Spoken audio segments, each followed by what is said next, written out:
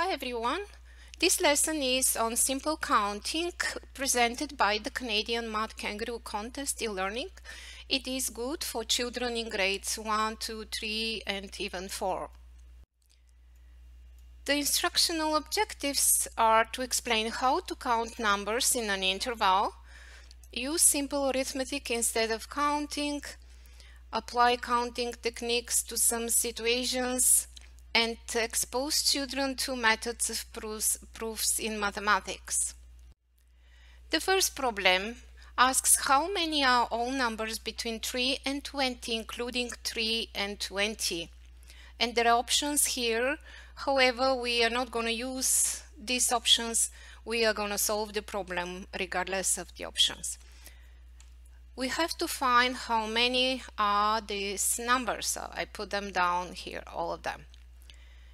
And are we gonna count them? No. There are clever ways to find the number. Do you know how many are all numbers from 1 to 20? Yes, we do. They are 20. Instead of counting, we can remove two numbers from the first 20 numbers. And this way we can find how many are all numbers from 3 to 20. In other words, subtract 2 from 20 and we obtain 18, or the answer is B, 18. What I want you to notice is that we found the right boundary, 20, and subtracted from it the left boundary, 3 minus 1. So two numbers in front of 3 here. And this way we found how many are all numbers. This problem is very similar. How many are all numbers between 5 and 91, including 5 and 91. We find the right boundary to 91, the left boundary is 5. We need to subtract 4 from 91. And this gives 87 are all numbers, or the answer is E, 87. Problem 3. Emma has found an old book with some missing pages. On the left hand page, the page number is 6, and the following right hand page is numbered 15. How many pages are missing in between? How many sheets are missing in between? Well, the pages from 7 to 14 are obviously missing. Or we need to find the number of pages from 7 to 14. And again, using the approach we learned, we have to subtract 6 from 14 to obtain 8 pages missing. Or this would be 4 sheets because every sheet has 2 pages on it. Problem 4. The boys and girls of the class of Maria and Nicole lined up in a row in the following way. Maria had 11 students behind her, one of them Nicole. Nicole had 9 students ahead, one of them Maria. Between Maria and Nicole there were 5 students. How many students in all were in the row? So let's draw a diagram. Maria, Nicole. We know there are 11 students behind Maria and one of them is Nicole. So we show this arrow here. 9 students ahead of Nicole, one of them Maria, and 5 students between the two girls. Let's show these 5 students between them. So how about behind Nicole? How many would be the students there? Since there are 11 behind Maria and we see 5 and Nicole 6, so there are 5 more students behind Nicole, and there will be also 3 more students ahead of Maria. That will make 9 students ahead of Nicole, one of them Maria. 5 plus 1 plus 3. So we are now ready to answer the question how many students in all were in the row, and you can do this by counting, direct counting, but imagine if there were more students, many more students, it's not going to be that simple to count. So we will show how we can find this using some arithmetic, simple arithmetic.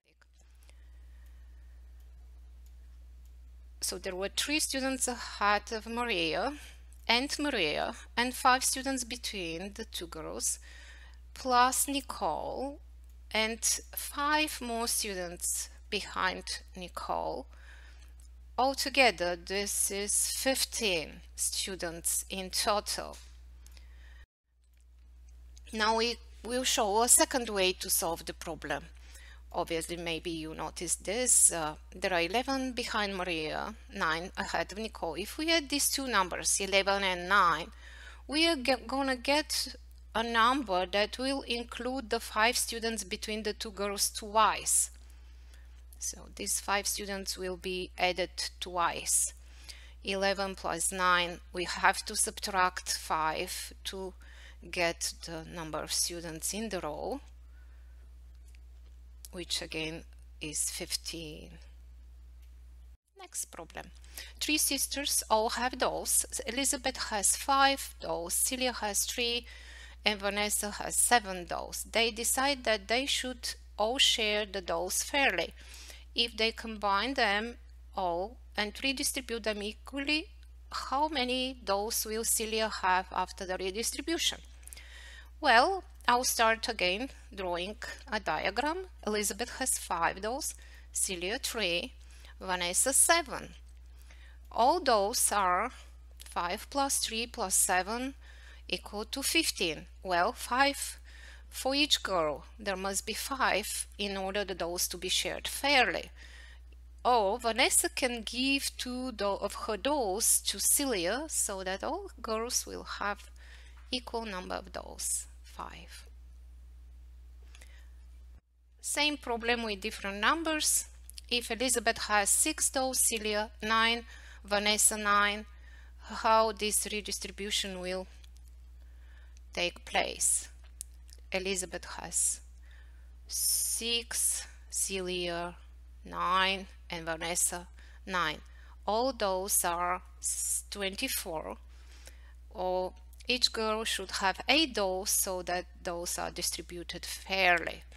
Well, this can happen if Celia and Vanessa give 1 doll each to Elizabeth, so then all girls will have 8 dolls each.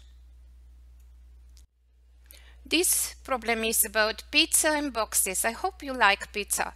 6 different boxes containing 1, 2, 3, 4, 5, and 6 slices of pizza, as shown in the picture below, were put into 3 bags, 2 boxes in every bag.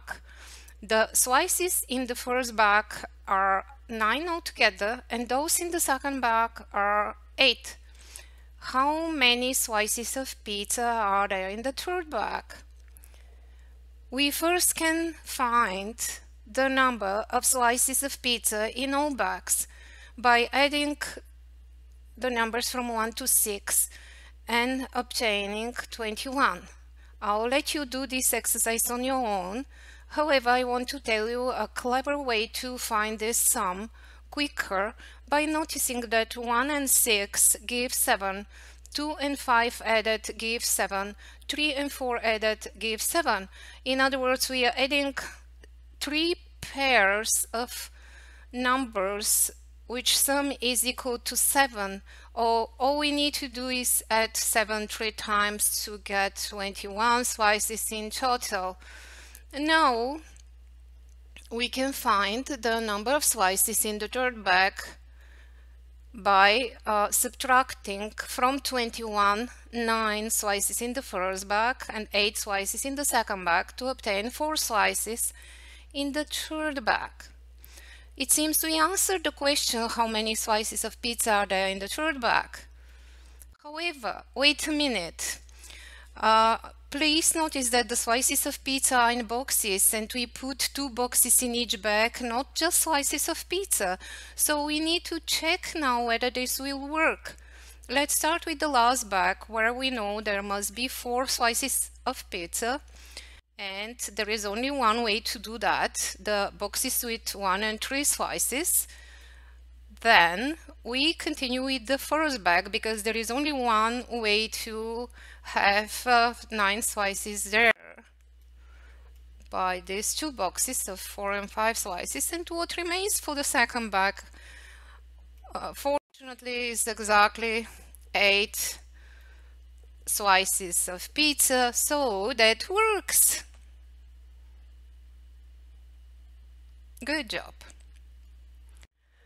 I'm showing you another way to solve this problem. Imagine that you didn't come to the conclusion to find the total number of slices, but you decided to take 2 boxes of the 6 and place them in the bags so that this would fit to have 9 slices in the first bag, 8 in the second, and then this will give you the answer for the third bag, which is the answer to the question.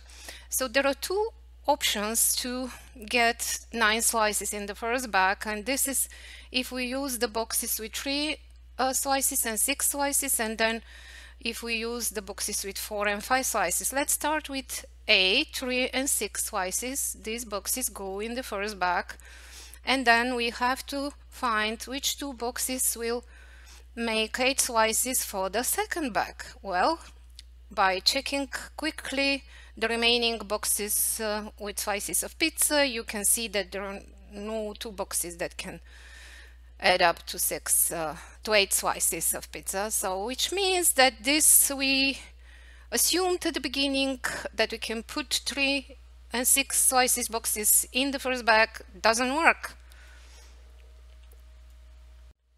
Let's try now the second option, the boxes with 4 and 5 slices of pizza.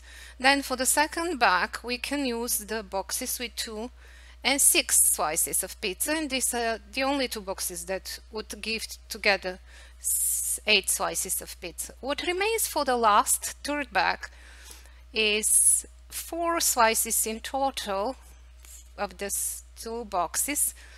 Oh, this is the answer to the question. Again, the same, of course, but of course we had to get the same answer. Thank you. I hope you enjoyed, and I prepared 3 more problems for you to try on your own.